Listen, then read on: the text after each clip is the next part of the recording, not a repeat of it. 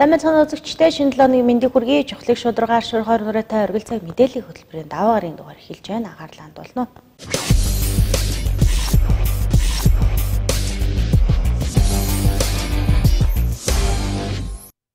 12 сар гарч шинэ жилийн баярын уур амьсгал ордог аж ахуйн нэгж байгууллага шинэ жилийн баярын үйл ажиллагаа зохион байгуулдаг. Цагдаагийн газрын мэдээлснээр ахуй хүрээний архиталт арх худалдан борлуулж байгаа цэгүүд 12 сар гарснаар ихссэн үзүүлэлттэй байна. Мөн онцгой байдлын газраас шинэ жилийн баярыг тохиолдуулан иргэд аж ахуйн нэгж байгууллагуудад чиглэсэн сэрэмжлүүлэг үйл ажиллагааг зохион байгуулж ажилласан байна. Аймгийн цагдаагийн газрын бие бүрэлдэхүүн өндөржүүлсэн бэлэн байдалтайгаар ажиллаж байгаа бөгөөд шөнө тэг 2 цаг хүртэл урьдчилан сэргийлэх байдлаар ажиллаж байна. Шинэ жилийн баяр болж байгаатай холбогдуулан арх согтууруулах хундах худалдан борлуулж байгаа худалдааны төвүүд болон хүнсний дэлгүүрүүд тэг цагаас хойш ихээр ажиллаж байна. Сүүлийн үед архинд хордож амнасаар хохирж байгаа тохиолдол байгаа бөгөөд албаны хүний мэдээснээр архинд хордохоос илүүтэй олон хоног архи хэтрүүлэн хэрэглэж амнасаа алдаж байгаа гэлээ. Мөн албан байгууллага шинэ жилийн баяраа тэмдэглэхдээ архи согтууруулах хундаг цогцтой хэрэглэхийг анхааруулж байна. Хүдний улирал ирсэн энэ үед архи согтууруулах хундаг хэтрүүлэн хэрэглээд гудамж талбайд бээрх хөлтөх дуудлагууд ихсэх хандлагатай байна. Иргэд өөрсдийнхөө амь насыг өөрсдөө хамгаалах шаардлагатай байгаа юм. Хүнийг хамгийн гол нь осгож өгөхгүй байх чиглэлээр нэлээд ажилласан. Энэний үр дүнд бол осгож өгсөн золгүй явдлаар асууж байгаа асуудал гайгүй байна. Гэхдээ золгүй байдлаар амь нас хогох асуудал бас нэлээд бүртгэгдчихлээ. Юу н он гарснаас хойш энэ бол энэ юунд болоод байдгийг гэсэн анхны байдлаар нэг дүгнэлтлээ. Улсууд бол архины хордлого гэж яриад байдаг. Архины хордлого гэхээс илүү хүн олон хоног арх уугаад өөрөө биеийн дийлхэ ойлоод тэгээд хордож насурж байгаа асуудал бас нэлээд гараад энэ хортой арх уусандаа биш зүгээр хордож насурж байгаа асуудал. Энэ л нэлээд анхаарахгүй болохгүй байна. Иргэдийн эрхчлөө эрүүл мэндийн эсрэг гэмтэг бас баггүй бүртгэж байна. Угүй бие биентэйгээ нөгөө муудалцаж нэгэндийнхээ эрхчлөөнд халдах асуудал. За оны эцсийн дүн 12 сарын 15-ны байдлаар бол гарцсан байж. Манай аймгийн хэмжээнд бол гэмтэг бол гарцсангүй бууралттай гэмтгийн илрүүлэлт улсын дунджаас илүү нэлээд дээшээ гарцсан. Эерэг бас дүнд мэдээ харагдаад байна. Залдах гэмтэг бол нэлээд өссөн. Залдах гэмтэг энэ онд өслөөгөөд яг цаг хугацаагаар наваад үзэхлээр 2 жилийн өмнө улсуудаас нөгөө юм өгчөөд тэгээд тэрийг авах гэж хөөцөлтөд дийлэхгүй болохоор цагдаагийн байгууллага залдлаа гэсэн байдлаар өргөдлөө өгүүлдэг. Энэ жил 2 жил сунжирсан асуудлууд нь одоо бүртгэгдээд нэлээ өсөлттэй харагдав. Цагдаагийн газарт өдөр дунджаар 80-аас 90 дуудлага ирж байгаа бөгөөд ахуй хүрээний дуудлага ихэнх хувийг нислэж байна. Энэ жилийн хувьд гэмт хэрэг буурсан үзүүлэлттэй хэргийн илрүүлэлт улсын дунджаас өндөр байна. Заллах хэрэг их байгаа бол булаал дээрэмдэх гэмт хэрэг өмнөх онтой харьцуулбал 40 орчим хувиар буурсан үзүүлэлттэй байна. Тий, баярын өдрүүд болж байгаа. Тэгээд ер нь 12 сар гарч байгаа учраас энэ хамт олонны янз бүрийн зөндөл байна. Тэгэхээр энэ дэр манай цагдаагийн газрах юм бол би зүгээр нөгөө одоо ч яг нэг сезон гэж ярих юм бол нөгөө булаалт дээрэмж идэх ялцдаг цаг л да. Хүмүүс анхаар боломж алдчихдаг. Тэгээд баахан баярлаад хаач хамаагүй юм аваач хайчдаг. Тэр хооронд нөгөө нэг хүмүүсүүд одоо галзуулдаг ийм л бас тэгээд гудамж талбайд булаалт дээр нэлээ өрчих гээд тийм ээ согтуу үлчээ явж хагаад тэгээд энэ дэр манайх онцгой 12 сар гарсаар онцгой байдал дээр хэдэн дуудлагаар ямар асуудал байна? Манайх бол гэр хорооллын галын эрүүл мэндийг хангуулах талаар анхаарал өнгөрсөн 7 хоногт айл өрхүүдээр явж сургалт сурталчилгаа заавар өгж ажиллалаа. За пиротехник худалдаалж магадгүй газрууд дээр хяналт шалгалтыг үргэлжлүүлж байна. Шинэ жилийг дуустал өнгөрүүлнэ. За шинэ жил зохион байгуулж байгаа байгууллага аж ахуйн иргэдийн томоохон баар ресторануудад бол байнга хяналт тавьж галын байдлыг хангуулах талаар үзлэг шалгалтыг нийтдээ 14 байгууллагаар давхарсан доогоор ороод ингэж байж байна. Бас нэг анхаарч ажиллаж байгаа юм өгвөл шингэрүүлсэн хийн төлшөө нэг ашигладаг энэ байгууллагуудын бас хянаж шалгаж их хэмжээгээр байлгаж байгаа тэр нөхцлүүдийн тасн зогсоож ингэж анхаарч ажиллаж байна. Онцгой байдлын газар бол энэ томоохон худалдааны төвүүдээр тэр цахилгаан янз бүрийн маш сайн шалгалт хийгээрэй. Одоо нөгөө сүлд модны гэрэл чимэглэл тэгээд сүлд мод гэдэг баахан юм ингээд нэг газраас бараг худалж 100 гаруй залгаа хийсэн ба шүү. Тэгээд тэрийгээ салгадгүй явдаг. Тэгээд шатдаг шүү дээ. Тэгэхээр олон хүний дөрөнгө хөхөрдөг. Энэ зүйл дээр л онцгой анхаарал явуучих хэрэгтэй юм байна. Онцгой байдлын газрын хувьд энэ 12 сар гарсаар нийт 6 одоогийн галт төмрийн дуудлага ирсэн бөгөөд гэр хорооллын айл өрхүүд ахуйн хэрэглээний пишин зуух цахилгааны аюулгүй байдлыг хангаагүй үүднээс гарсан байна. Иргэд өөрсдийнхөө гэр орон болон аж ахуй нэгж байгууллагуудын галын аюулгүй байдлыг хангахыг онцгой байдлын газраас анхааруулж байна. Онцгой байдлын байгууллагаас шинэ жилийн баяр тэмдэглэх, хүлээн авалт зохион байгуулах, барилга байгууламжийн галын аюулгүй байдлыг шалгах, мөн үзүр үйлчилгээ, соёл урлагийн байгууллага, томоохон худалдааны төв, захуудад пиротехникийн хэрэгсэл худалдан борлуулсан дээр тавих хяналт шалгалтыг зохион байгуулж байна. Өнөөдөр аймгийн дарга Батлууд ерөнхий боловсролын сургуулийн багш ажилчтай уулзалтыг зохион байгуулж, засаг даргын бүрийн эрхийн хүрээнд хийгдсэн ажлын талаар болон багшдын төлбөрийн хүрээнд хийгдсэн ажлын талаар танилцуулгыг хийлээ. Орхон аймгийн дарга Батлууд өнөөдөр 1, 8, 4, 13 дугаар сургуулиудаар очилж багш ажилчтай уулзсан санал бодлыг сонслоо.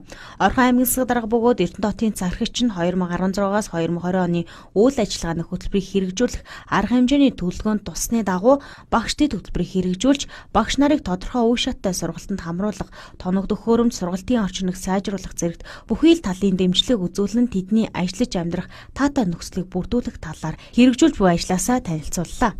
Багш нарын хувьд 5 жил ажиллаад хөдөө орон нутгийн багшийн нэмэгдэл авдаг. Гэтэл 5 дугаар сараас Орхон аймаг нь Эрдэнэт хот болох учраас хөдөө орон нутгийн багшийн нэмэгдэл яах бол гэсэн асуултыг засаг даргаас ихийг багш асууж байлаа.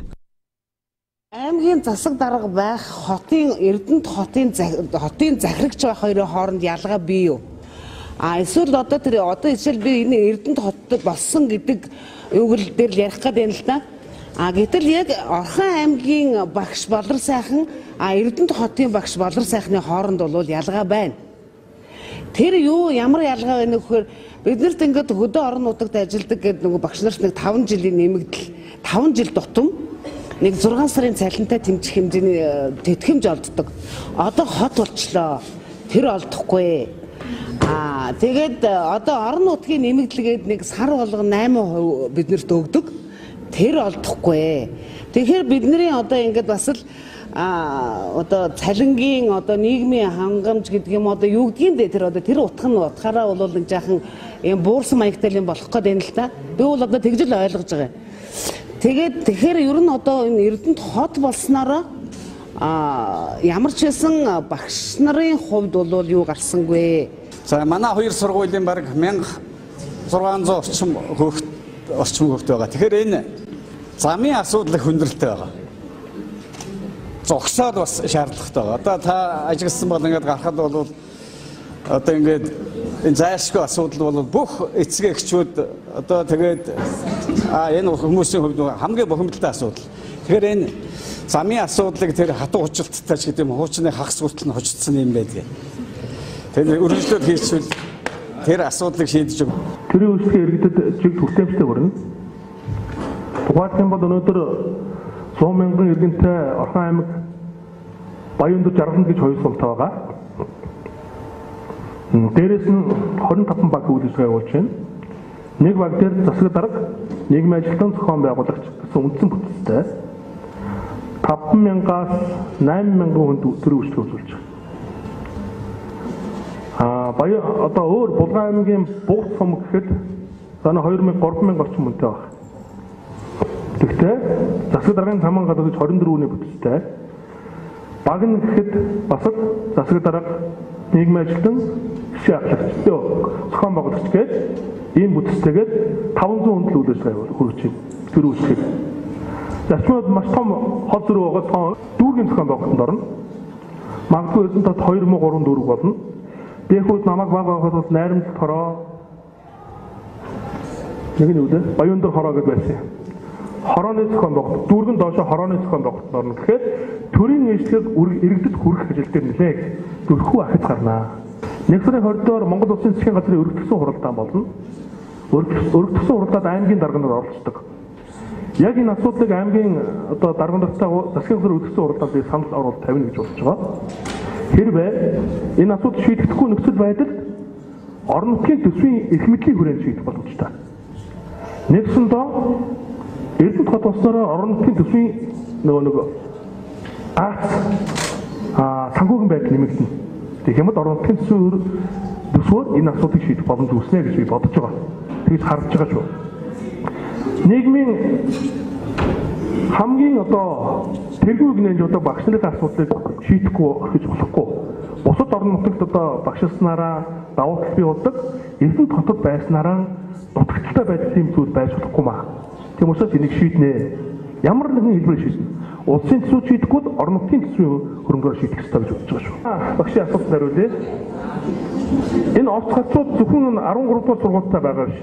Хотын зөрчлийн албанд бид өөрчлөгдсөн байгаа. Энэ тэнд орц гацтай холбоотой асфальтан, цементэн зам байхгүй шорон замуудын судалгаа гаргасан байгаа. Түүнийхэн дагуу хөрөнгө оруулалтыг төлөвлөж хийж байгаа. Баяндар сумын эх оны хөрөнгө оруулалтанд энэ уртлын зам орсон гэсэн мэдээллийг авсан шүү. Орхон аймаг сүүлийн жилүүдэд хүний хөгжлийн эндгсээр улсад тогтмол тэргүүлж 2017-2018 оны ажлаараа Монгол улсын засгийн газрын шалгуулалтаар Шилдэг аймаг шалгарахад боловсролын салбарын багш ажилчдын хувь нэмэр өндөр байсныг дурдаад талархал гардууллаа. Түүнчлэн 2019 онд боловсролын салбарт хийгдсэн хөрөнгө оруулалтын талаар танилцуулсан бөгөөд багш нарын сонирхсан асуултанд хариултын өгч зарим тулгамдаад байгаа асуудлуудыг газар дээр нь шийдвэрлэн хариулт өгвөө. Мөн тэдний ажлын хэрэгцээнд зориулсан багшныг бүрт 17 гигабайттай флашыг бэлэглэлээ. Улсын болон аймгийн хэмжээнд томоо төс өвчлөлийн дэгдэлт ихсэж байгаа бөгөөд 1-7 өдрийн хугацаанд лэхэд нэг дахин өссөн үзүүлэлттэй байна. Бүсэн ажиллагаа эмчилгээний төвийн хүүхдийн эмнэлэгт өнөөдрийн байдлаар 115 хүүхэд хэвтэн эмчлүүлж байна. Улсын хэмжээнд өнгөрсөн 7 хоног буюу 50 дахь 7 хоногийн мэдээгээр 8.1%-тай.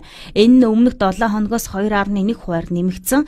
Энэ нь томоогийн алаг цоох дэгдэлтийн үе гэж үзэж байна. Аймагуудын дунджаар 8.1%-тай буюу өмнөх 7 хоногоос 2.2%-аар нэмэгдсэн. Манай аймгийн хувьд 50 дахь 7 хоногт 6.6% байсан нь өмнөх 7 хоногт харьцуулахад 4.2%-аар нэмэгдсэн байна. Өнөөдрийн байдлаар 8791 үслэг хийгдснээс 1280 хүн томоогийн өвчлөлтэй хүүхдүүд үзүүлсэн байна. Томоогийн өвчлөл 14.5% нь буюу өмнөх 7 хоногоос 7.9% буюу нэг дахин нэмэгдсэн үзүүлэлттэй байна. Эмч сувлагчдын хувьд 4 ээлжээр ажиллаж байгаа бөгөөд клиникийн эмнэлгүүдийн үзлэгийн тариф 5,000 төгрөгөөр хямдарсан бөгөөд давтан үзлэг үнэгүй хийгдэж байна. Энэ жилийн хувьд томоогийн В хүрээний вирус илэрсэн бөгөөд өндөр халуурах маш хурдан хатгай болж байгаамаа. Иймд иргэд та бүхний хүүхдүүдийнхээ дархлааг дэмжих аль болох олон нийтийн газраар авч явахгүй байх дулаан хувцлагыг эрүүл мэндийн байгууллагын зүгээс анхааруулж байна. За түргэн төсөлмжийн дуудлага бол 7 хоногийн хугацаанд бол 373 байсан. За үүнээс бол 338 нь бол томоогийн үзлэг эзэлж 90.3%-тай байна. За эрүүл мэндийн газраас бол авч хэрэгжүүлж байгаа арга хэмжээг танилцуулъя. За эрүүл мэндийн сайдын А346 тушаалаар томоогийн өв шатанд авах арга хэмжээний дагуу 14.5% бол бүс нутгийн хэмжээнд дэгдэлтийн 3 дугаар шат руу шилжсэн гэж үзэж байгаа. За үүнтэй холбоотойгоор бол эрүүл мэндийн газрын дэргэдэх ажлын хэсэг за мөн нийгмийн бодлогын хэсгийн томоогийн ажлын хэсэг хуралдаад бол дараах шийдвэрүүдийг бол гаргаад ажиллаж байна. За үүнд бол өрхийн эрүүл мэндийн төвүүдийг бол уртсан цаг руу шилжүүлсэн байгаа. Энэ нь болохоор ажлын өдрүүдэд бол 17 цагаас 19 цагаар за амралтын өдрүүдэд бол хагас өвтөн сайн 10 цагаас 14 цагаар ажиллахаар ажиллаж байна. За үүнд бол орон нутгаас бол илүү цагаар ажиллаж байгаа 10 сая төгрөгийг бол зарцуулсан. За 4.2 сая төгрөг лүүлэгдэл байгаа. Үүнийг бол зарцуулахар болсон байгаа.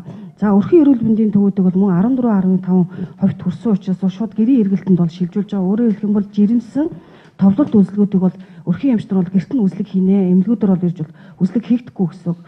За бүсийн онцлогын эмчилгээний төвдөр бол орд илгэх бэлтгэл ажлыг бол хангаж байна. За одоогийн байдлаар бол 115 хүүхэд бол хэвтэж байгаа. За боотод бол 150 ор бол дэлгэх боломжтой.